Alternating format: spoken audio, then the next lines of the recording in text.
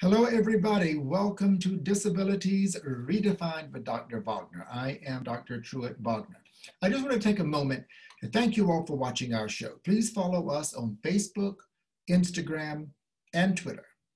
This is the last show of the winter season, well, depending on when you're seeing it, because most of you know the show is seen here in New York City, and therefore it will be the last show of this season. But if you're watching it on YouTube, well, you can see it anytime.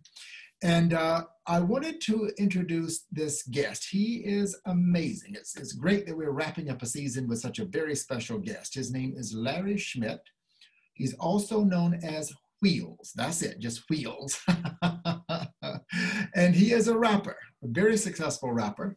He first gained recognition putting together Ryan's Day, which is a day to benefit Duchenne Muscular Dystrophy. And he has worked with none other than Ludacris and Snoop Dogg. So you all enjoy this episode and learn from this very, very special and motivated young man. What do I call you? Larry? Wheelz? What? What You can call me Wheelz. But now, when did you decide to tell your story? I would probably say I was about 15 years old, and I was listening to a lot of Tupac, like every day. That's like my idol. And, I was seeing how he was telling his story, and reaching everyone within impacting in a major way. So I wanted to do the same thing and let people know, hear my story, because everybody has a story to be told.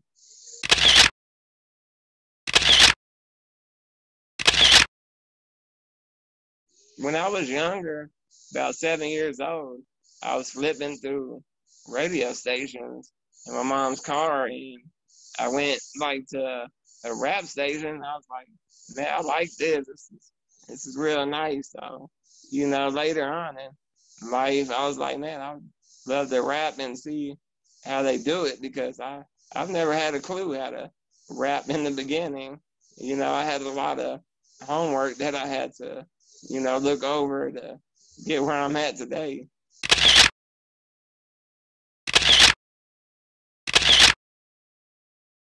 In Texas, we have a car show called the Texas Heat Wave, and I usually perform every year. And luckily, I was performing that year in front of the Haute Mess guy, and he and his son were watching me perform, and they were like, hey, how would you like to open up for Snoop Dogg and Ludacris?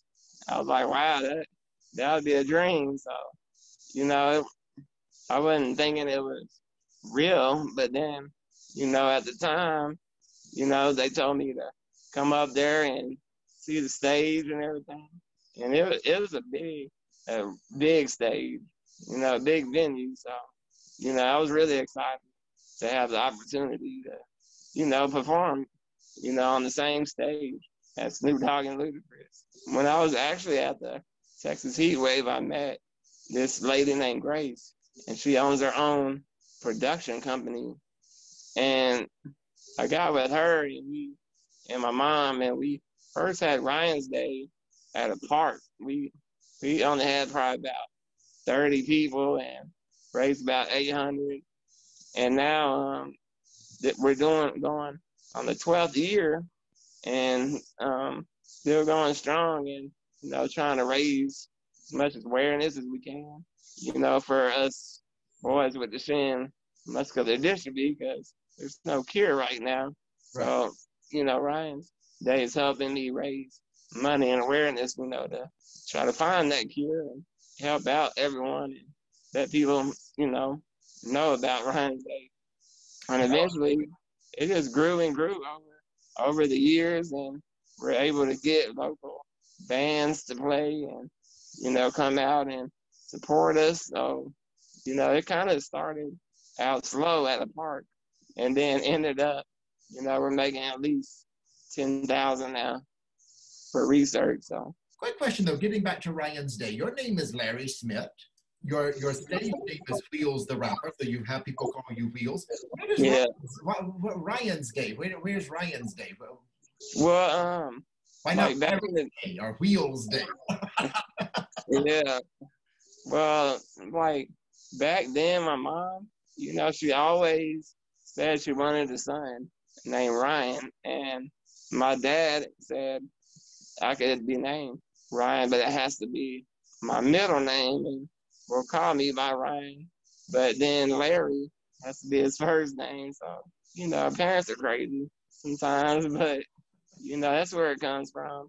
I actually go by Ryan and not Larry, but, you know, I'm not able to put Ryan on Facebook for some reason, but, you know, that's where that comes from. But, you know, between Larry, Schmidt, and Wheelz, there's really not a difference. I'm really the same guy, but Right. the other guy just is more confident, you know, in rapping and going out there and telling and speaking the truth.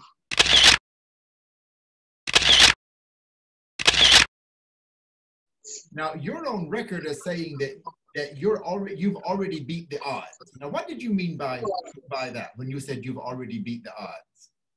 Well, a lot of people that have Duchenne Muscular Dystrophy, it messes, you know, with all your muscles, and you're lacking protein. You don't have any protein, so your muscles are just deteriorating, you know, slowly. And before, you know, all these new medications, new stuff they have nowadays to help people, you know, kids were only making it to 18, 17, and, you know, doctors told me I wouldn't make it to my 20s, and I'm almost 30 now. I'm 29. Wow. And, you know, that's what I mean by I'm beating the odds, you know. I'm still living and, you know, surpassing, you know, a lot of challenges and obstacles in my life. So, you know, that's where it kind of comes from. But, you know, because I've had to, you know, get a feeding tube because all my muscles are getting weak. And, you know, I do have an enlarged heart, you know, because of this disease. And, you know, it's not 100% good, but, you know, it's still beating. So that's all I am very thankful for. I feel like I have a obligation to be fearless, you know, to keep pushing on and stay strong because, you know, you won't make it in this life if you're scared of every little thing. So, you know, you can't really worry about it. You just gotta live your life one day at a time. And I don't think I'm always fearless, but you know, for the most part, you know, I'm more brave than anything.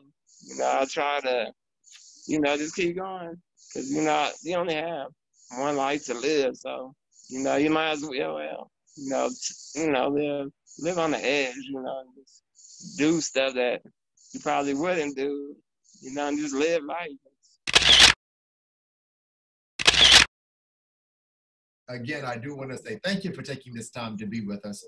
I really did enjoy everything I got to read and all your videos and music. And you're going to do great things. I can feel it. You're going to do great things. So, yeah, it's coming. I feel it. Good things are coming, so just a matter of time.